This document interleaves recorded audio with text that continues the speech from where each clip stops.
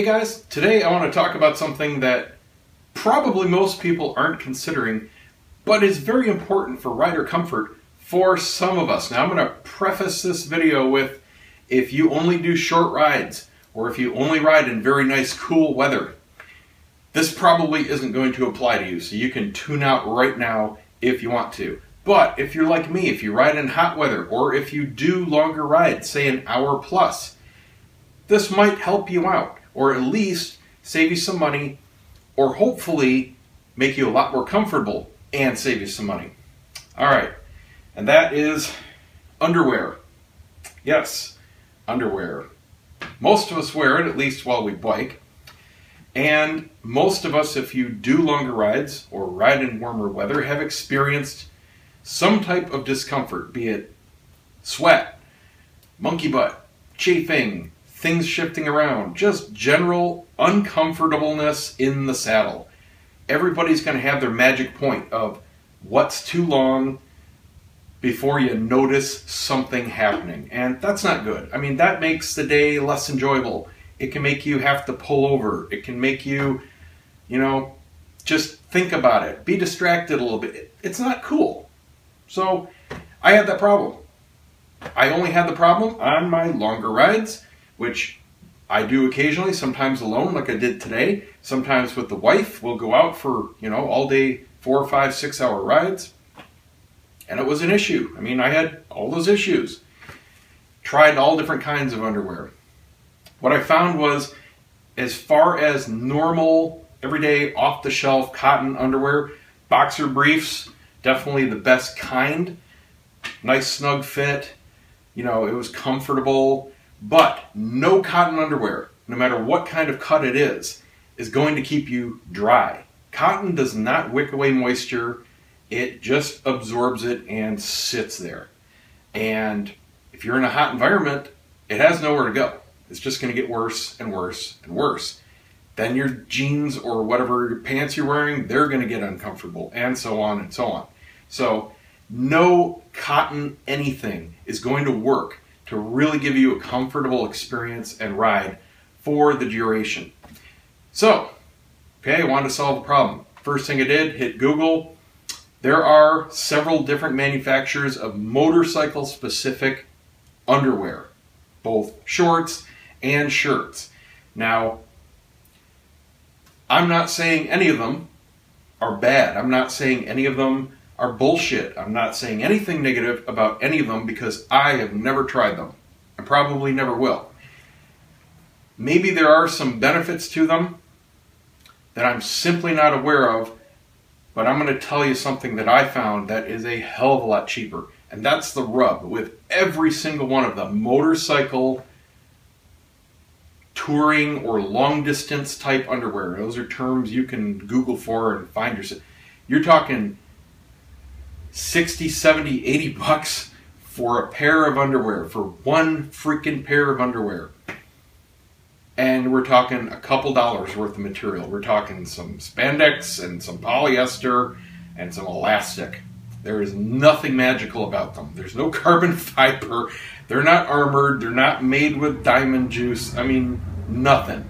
Just sports materials. And they want, more than a pair of gloves. An entry-level jacket worth for this little bit of material. It's just, there's no way in hell I'm paying that. But, like I said, maybe they have their distinct benefits. Maybe they're good for literally as long as you could possibly stay in your bike. 24 hours and they're good.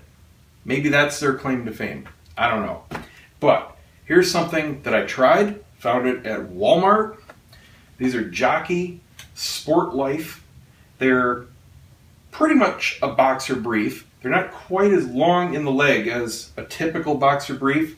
They just come down a little bit. So it stays on your leg. It's not going to ride up or anything. Now, I bought one pair a few days ago. Bought a black pair. I went back to Walmart tonight to get whatever they had left to stock up. All I had was a couple pairs of orange, so I picked those up. I'll go back for some more. They got a bunch of colors. But anyway, I was on the bike non-stop, literally did not get off it for 5 hours today. I wore my first pair that I bought and I have absolutely nothing bad to say about them. I and they were as dry as I put them on before the trip, and it was 87 degrees, full on sun, and literally 5 hours sitting on the bike solid. Dry as a bone, absolutely comfortable. There were no seams that I was feeling. The waistband, super comfy, wasn't digging, wasn't riding, nothing. I didn't feel a thing. The legs didn't ride up. It's got a nice little pocket for us guys. Kept everything in place. I mean, just an absolutely fantastic working pair of sport shorts. And these are specifically for wicking away moisture. They absolutely do their job. These are not cotton. These are not straight spandex. These are not for working out. They are for wearing underneath your stuff to play and do very intense sports. And they work absolutely fantastically, for me at least, on the motorcycle. Here's the huge thing. $8. $8. All right? So, you know, you can buy 8 of these, one for every day of the week and a spare, or one pair of the ones online for motorcycling underwear. Same stuff. All right? Don't know what to tell you. This is 80% polyester, 20% spandex.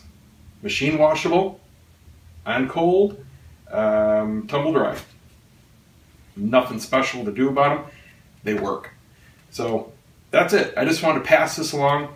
Like I said, if you're just doing short rides, you live in cold weather, you don't have those kinds of issues that the longer rides are going to induce, or the hotter weather, it's not going to apply to you. Wear whatever the heck you want.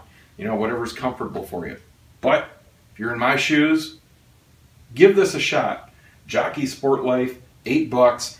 It's worth $8 just to test it out.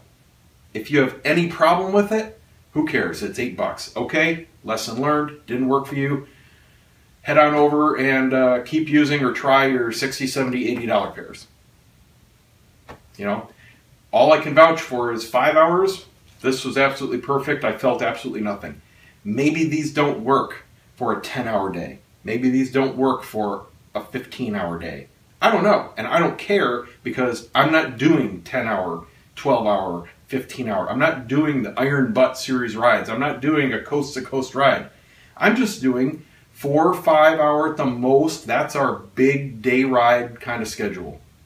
And it works for me. So I'm happy for $8. Bought a bunch more. Gonna go back and get some more. And that's all there is to it. That's it, guys. Thanks for watching. Give me a thumbs up. Don't forget to subscribe. Check out the site, twowheelobsession.com. And we'll see you next time.